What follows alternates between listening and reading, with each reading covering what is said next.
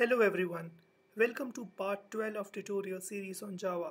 In this tutorial, we are going to learn about while and do while loop constructs.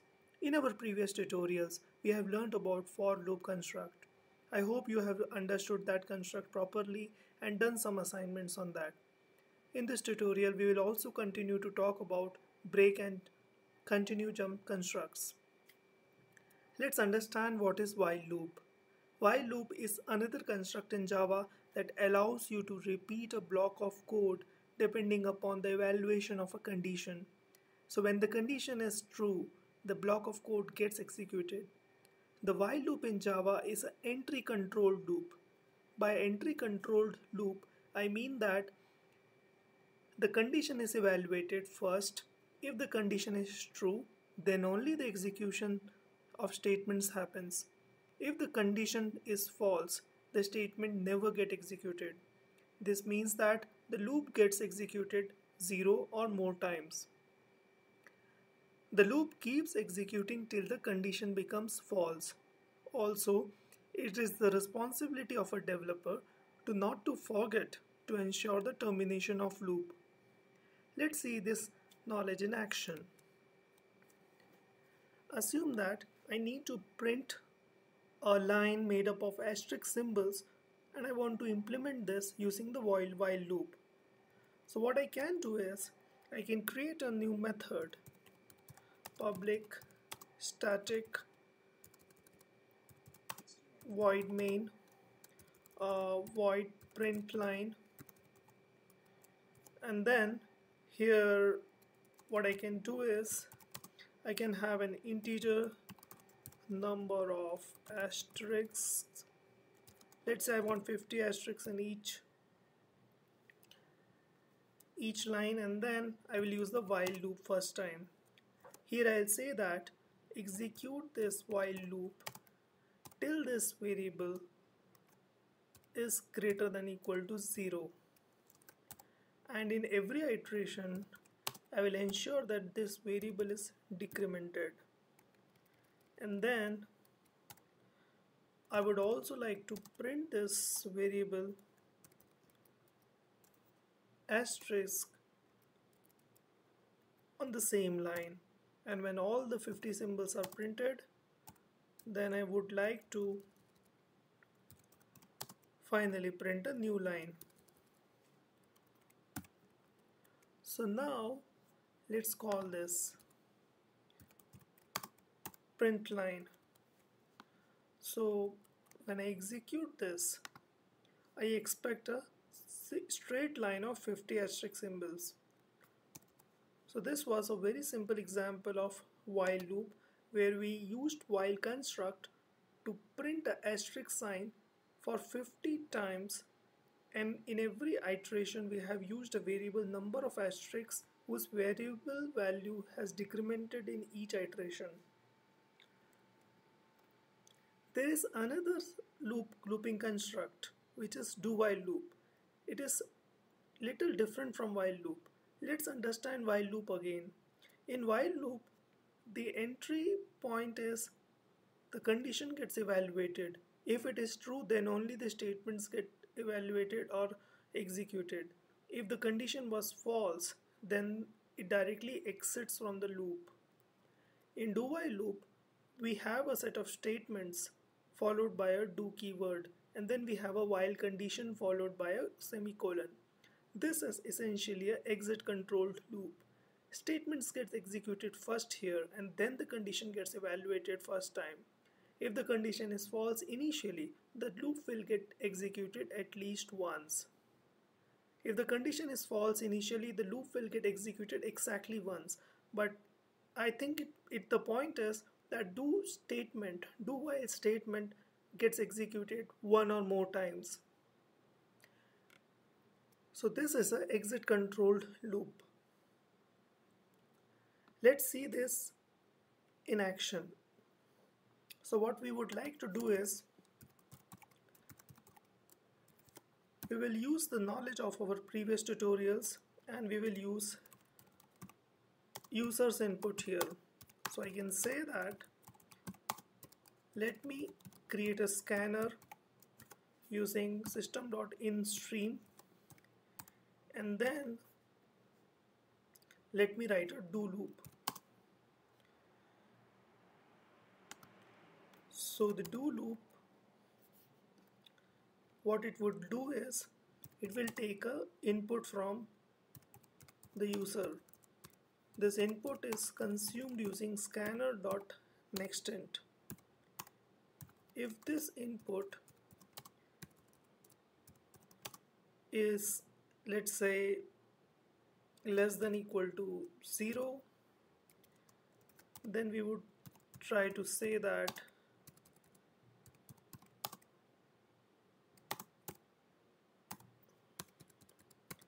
it looks like user is not interested.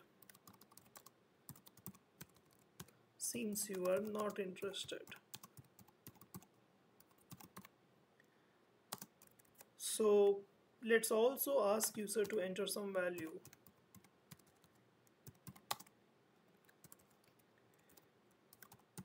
Enter a number, and we'll ask him that you can press -1 to exit. So what we are asking him is, you enter a number, you enter -1 to exit. If your number is less than equal to 0, I will print seems you are not interested. If the number is even, so to check whether the number is even, what I can do is I can use the modulo operator. I can say that if input %2 is 0, then you entered an even number. So we can say that if this was not the case, we can say you entered an odd number, and then the condition is exit controlled, and we will say that while input is not equal to -1, keep on continuing this loop. Now since variable input is defined inside do block, therefore it is not available. We can define it outside, and now it should be available. Let's execute this and see. So this is our output console window. If I type a number, let's say 7, he says that you entered an odd number. If I enter 6, he says you entered an even number. If I entered -1, it says that seems you are not interested, and then it just exits the program. So this was our do while loop. Now there are times when you need to exit out of a construct, which may be a for loop or a do while loop or a while loop. In that scenario, you use the break construct. Break helps you to get out of the loop. It puts the control immediately to the next statement after the loop, and then breaks out immediately out of that current mode of iteration.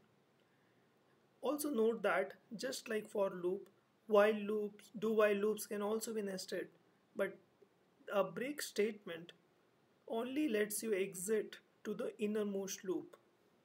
Let's see this in action. So I can create a new class. The class name is break demo, and in this class I create a main function, and let me have a list of numbers, and let's say I have numbers 1, 2, 3, 5, 8, 13, 21, etc. Now I I can use a for loop here uh, to say I want to search a number to be searched. Let's say I want to search number 13. Then I can say that int I is equal to 0, I is less than numbers dot length and I plus plus, and then I can say that if numbers I is equal to number to be searched, then in that scenario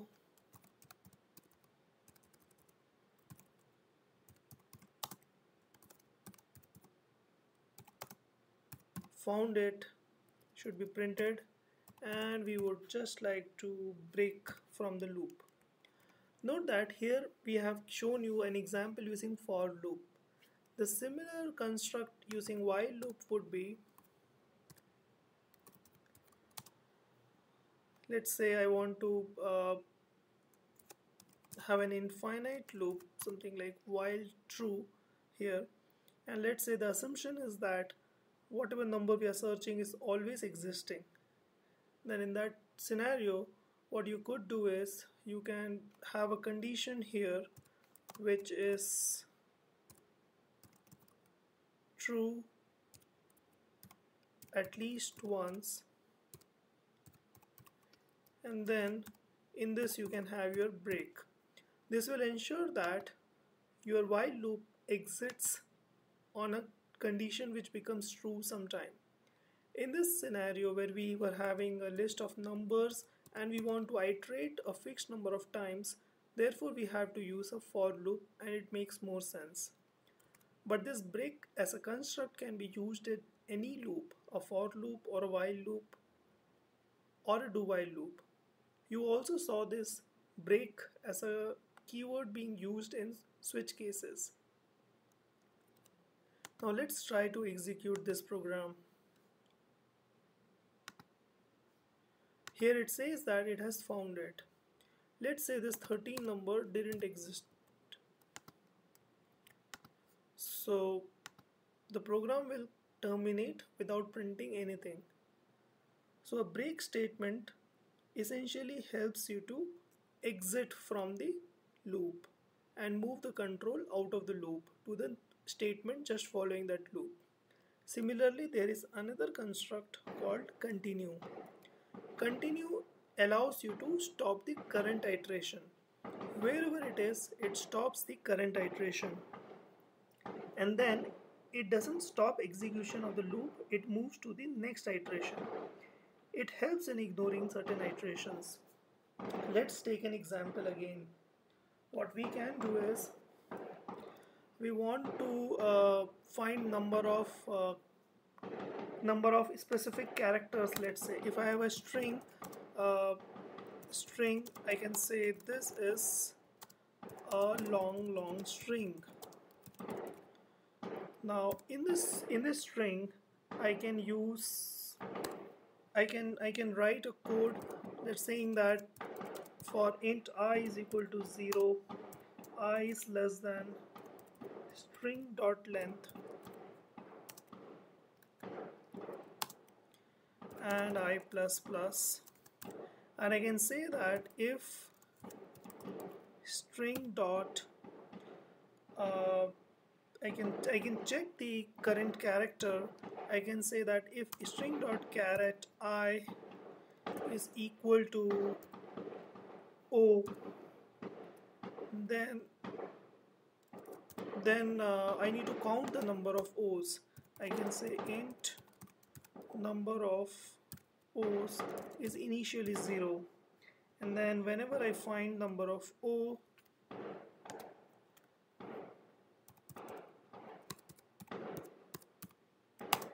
I just increment it, and then I just continue from here,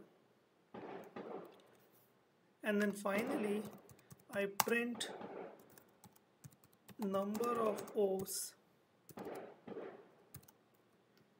is number of O's. Now let's see the number of O's in this thing. The number of O's is 2. So it is able to count. There would be more statement here which would have been executed uh, when the current character was not O. Let's imagine that we want to say this is not O. So in this scenario you will see that when we execute this program, you will observe that this is not O gets printed for everything except the actual O's. So in order to check this whether it is getting executed or not, let's also print here something like that tells you that there is some O which was found. So